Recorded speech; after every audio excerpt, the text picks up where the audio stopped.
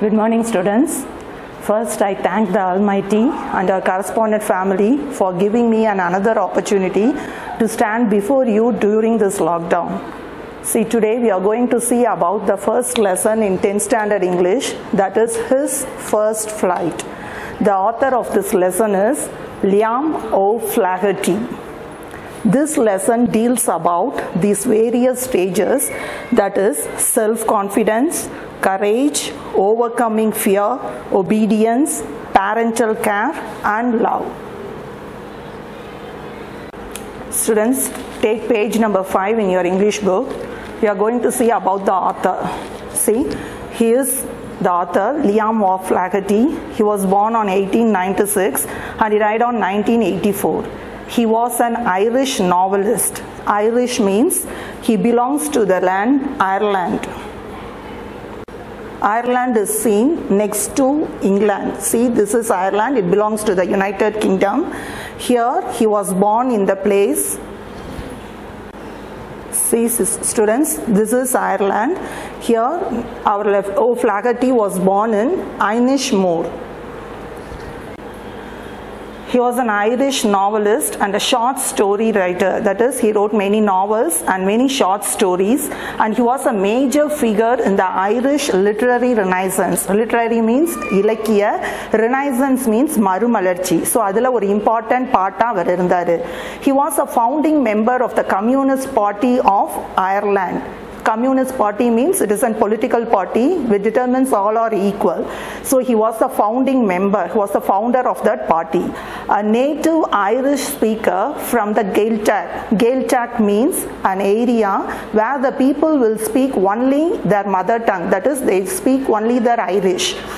O'Flaherty wrote almost exclusively in English. Exclusively means only. So he wrote majority of his novels and short stories only in English, except for a small number of short stories in the Irish language. But in his own language, he wrote a few number of stories. He spent most of his time in traveling. He is so fond of traveling and lived comfortably and quietly outside the spotlight. Spotlight means famous. So he doesn't want to be a center of attraction. So he stays away from the public. Thus. Okay, students, can you tell some of the birds' name? Parrot, dove. Very good, students. Parrot, penguin, sparrow. Okay, so now I have shown you two birds. That is, one is a seabird and the other is an ordinary bird.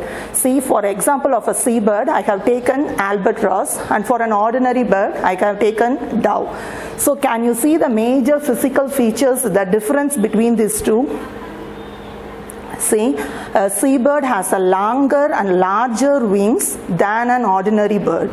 Like that, see the albatross beak, it is hooked, whereas the dove's beak is pointed. It is hooked in order to capture fish. Like that, albatross will fly up to a higher level, to 20 meters above the sea level, which is higher than this dove. And the last one, it has a better and farer eyesight than this ordinary dove. See, now we are going to see about the protagonist of this lesson, that is the seagull. பிள்ளைகளை பார்த்துக்கோ, ஒவ்வொரு பறவைக்குமே ஒவ்வொரு characters இருக்குது, ஒவ்வொரு way of adaptation இருக்குது, ஒவ்வொரு special features இருக்குது. அதே மாதிரி ஹியூமன்ஸ் ஆகிய நமக்கும் ஒவ்வொரு தனித்திறமைகள் இருக்குது. அந்த தனித்திறமையை நாம தான் தேடி கண்டுபிடிக்கணும். So all of us have a passion. We must find it out. It may be a cricketer, it may be a singing or dancing or drawing, anything you like. ஆனால் அதை நீ அட்டைன் பண்ணுறதுக்கு, உன்னோட கோலை ரீச் பண்ணுறதுக்கு, you have to work hard. So, till you reach your passion, don't give up. அதே மாதிரி இந்த உலகத்தில் நம்ம பிறக்கும்போது நம்மளோட பேரண்ட்ஸையோ, நம்மளோட ஃபேமிலியையோ, நம்மளோட ஜெண்டரையோ, நம்மளோட டெக்ஸ்டரையோ எதையுமே தீர்மானம் பண்ணுற அத்தாரிட்டியை கடவுள் நமக்கு கொடுக்கல. ஆனால் நம்ம பிறந்ததுக்கு அப்புறம் கடவுள் நமக்கு ஒரே ஒரு அத்தாரிட்டி கொடுத்துருக்காரு, that is to choose your goal. So always determine your goal, move towards it, never turn up until you reach your destiny.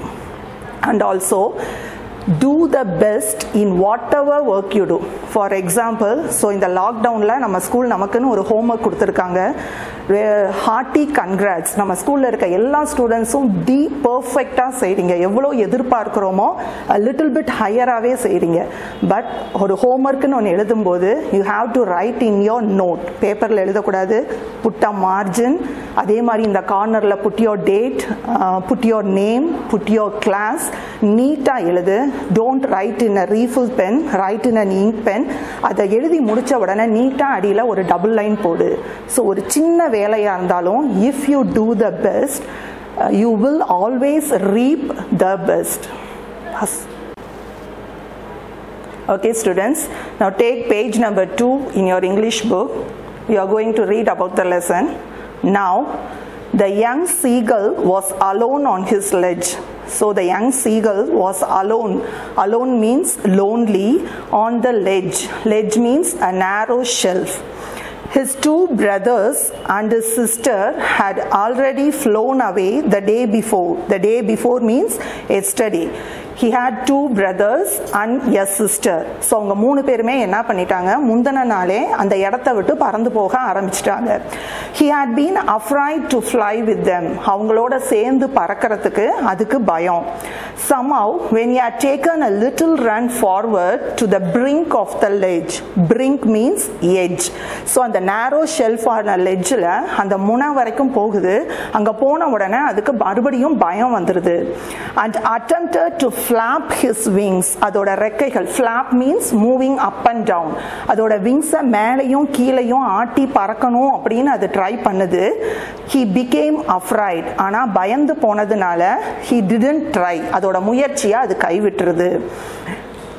The great expanse of sea stretched down beneath. So அந்த மேல லெட்ஜ்ல இருந்து பாக்குது.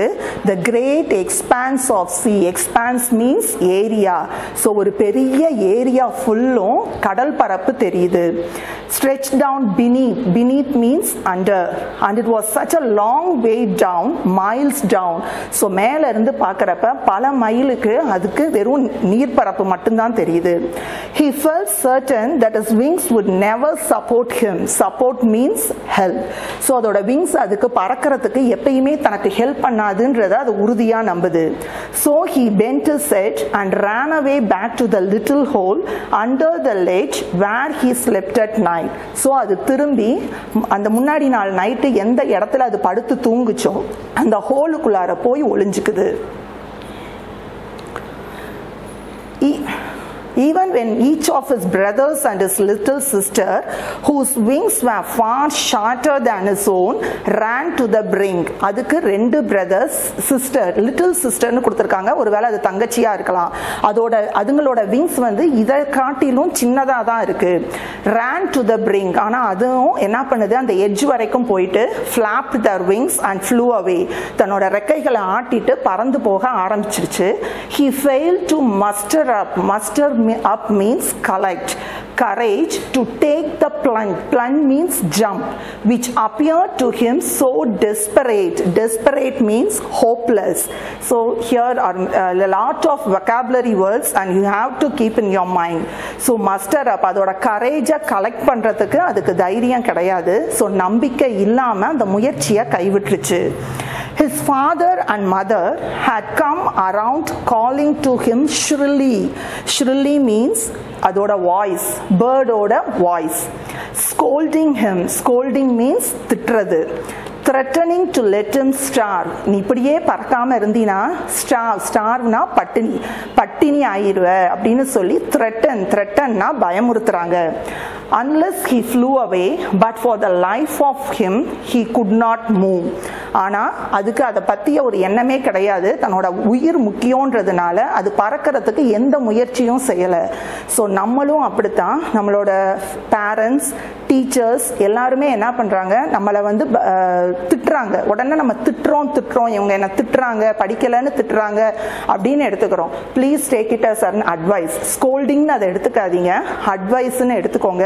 உங்களோட முயற்சி அந்த seagull மாதிரி அப்பப்ப கைவிட்டுறாம எத்தனை ஃபெயிலியர்ஸ் வந்தாலும் you have to attempt. Try பண்ணிக்கிட்டே இருங்க.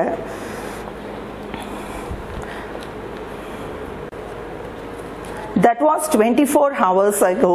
So இந்த இன்சிடென்ட்ஸ்லாம் நடந்து முடியறதுக்கு 1 day ஆயிடுச்சு. Since then nobody had come near him. அதுக்கப்புறம் அவங்க பேரண்ட்ஸோ அவனோட சிப்லிங்ஸோ அதை விட்டுறாங்க. The day before, all day long, he had watched his parents flying about with his brothers and sister, perfecting them in the art of flight, teaching them how to skim the waves and how to dive for fish. So அன்னைக்கு முழுசும் அது அந்த லெட்ஜில் இருந்து பார்த்துக்கிட்டு இருக்கு. முன்னாடி அதோட பேரண்ட்ஸும் அதோட பிரதர்ஸ் அண்ட் சிஸ்டர்ஸை என்னென்ன பண்ணிட்டு இருக்காங்களாம், perfecting them. Perfecting means teaching, எப்படி பறக்கணும்னு சொல்லி கற்றுக் கொடுக்குறாங்க. Teaching them how to skim the waves. Skim என்றால் மூவ் குவிக்லி. ஸோ எப்படி அந்த அலைகளை கிழிச்சுக்கிட்டு அதுங்க முன்னோக்கி செல்லணும் அப்படின்றத சொல்லி கொடுக்குறாங்க. And how to dive for fish, அந்த மீனை பிடிக்க எப்படி அலைகளுக்குள்ளார போய் அந்த மீனை பிடிக்கணும்ன்றத இத்தனை விதமான ஆர்ட்ஸையும் அந்த பேரண்ட்ஸ் வந்து அதோட பிரதருக்கும் சிஸ்டர்ஸ்க்கும் சொல்லி கொடுத்துட்டு இருக்காங்க. He had in fact seen his older brother catch his first herring. Herring is the name of a fish. It will be in silver color and devour it. Devour means eat fast. சாதாரணமா சாப்பிடுறது கிடையாது, வேக வேகமா சாப்பிடுறது. So அது இந்த லெட்ஜில் இருந்து பார்த்துட்டு இருக்கப்ப அதோட ஓல்டர் பிரதர் அப்படின்னா மூத்த அண்ணன் ஒரு ஹெர்ரிங் அப்படின்ற மீனை பிடிச்சு வேக வேகமா சாப்பிட்றாப்புல. ஸ்டாண்டிங் ஆன் அ ராக், ஒரு பாறை மேல நின்னுக்கிட்டு. While his parents circled around raising a proud cackle. Cackle means sound of a bird. இத பார்த்த உடனே அவங்களோட பேரண்ட்ஸ்க்கு பயங்கர பெருமிதம். proud means pride, பெருமிதம். சோ நம்மளோட பையன் மீன் பிடிக்க கத்துக்கிட்டானேன்ற சந்தோஷத்துல cackle ஒரு லாஃபர் மாதிரி ஒரு சவுண்ட் போடுறாங்க. And all the morning the whole family had walked about on the big plateau midway down the opposite cliff, laughing at his covered eyes. Covered eyes means கோழைத்தனம். So இருந்தாலும் அந்த பேரண்ட்ஸோட எண்ணம், ஆகா நம்மளோட இன்னொரு பையனும் இந்த மாதிரி பறக்கணுமேன்றதுக்காக ஒரு மோட்டிவேட் பண்றதுக்காக என்ன பண்றாங்க, அந்த பிளாட்டியூ அப்படின்னா ஒரு பிளாட் வேல நின்னுக்கிட்டு இதை பார்த்து சிரிக்க ஆரம்பிக்கிறாங்க. ஸோ நம்ம சிரிச்சு கேலி பண்ணாலாவது அது மறுபடியும் பறக்க முயற்சிக்குமான்ற எண்ணத்துல அவங்க பேரண்ட்ஸ் ஒரு பாசிட்டிவ் திங்கிங்ல அந்த மாதிரி பண்றாங்க. The sun was now ascending the sky. Ascending means rising. So சூரியன் கொஞ்சம் கொஞ்சமா அடுத்த நாள் காலையில உதயமாக ஆரம்பிக்குது. Blazing warmly on his ledge that faced the south. Blazing means focusing his rays. So கொஞ்சம் கொஞ்சமா அந்த லெட்ஜ் மேல சூரியனோட கதிர்கள் பட ஆரம்பிக்குது. He felt the heat because he had not eaten since the previous nightfall. கொஞ்சம் கொஞ்சமா அதோட வெப்பம் அதை தாக்க ஆரம்பிக்குது. ஏன்னா முந்தின நாள்ல இருந்து அதுக்கு சாப்பாடே கிடையாது. Then he had found a dry piece of mackerel's tail at the far end of his ledge. பசி தாங்க முடியாம என்ன பண்ணுது, அந்த லெட்ஜ்ல இங்கேயும் அங்கேயும் தேடுது. அப்ப தூரத்துல mackerel, it is another kind of fish. இதோட வால் மட்டும் தூரத்துல இருக்கு. Now there was not a single scrap of food left. Scrap means bit. So எங்கெங்கயோ போய் தேடி பார்க்குது, அந்த வால்ல ஒரு குட்டி amount of food கூட அதுல இல்ல. Scrap means bit. He had searched every inch, rooting among the rough, dirt-caked straw nest. Strana வைக்கோல், நெஸ்ட்னா பறவைக்கூடு, dirt caked. Cakedனா dirt cakedனா ஃபுல்லும் அது எப்படி இருக்கான், தூசி அழுக்கு இந்த மாதிரி குப்பைகளால நிறைஞ்சு அந்த கூடு இருக்கான். Had been he and his brothers and sister had been hatched. So அந்த தூரத்துல அந்த ஸ்ட்ராவை பார்க்குது. இந்த இடத்துல இருந்து தான் அந்த பறவையும் அதோட brothers and sistersம் என்ன பண்றாங்கன்னா முட்டையில இருந்து வெளியில வந்திருக்காங்க. So அதுலயும் போய் தேடுது. He even gnawed at the dried pieces of eggshell. So அதோட சொந்த முட்டை ஓடு, இந்த முட்டையில இருந்து தான் அது வெளியில வந்துச்சு. பசி தாங்காம தன்னோட முட்டை ஓட்டுலையாவது ஏதாவது கிடைக்குமான்னு சொல்லி gnawed means eat, கொத்தி கொத்தி தின்ன பாக்குது. It was like eating a part of himself.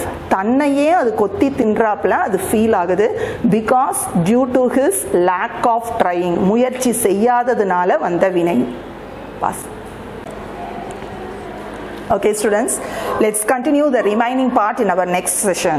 So now, what do you understand from this behavior of a seagull?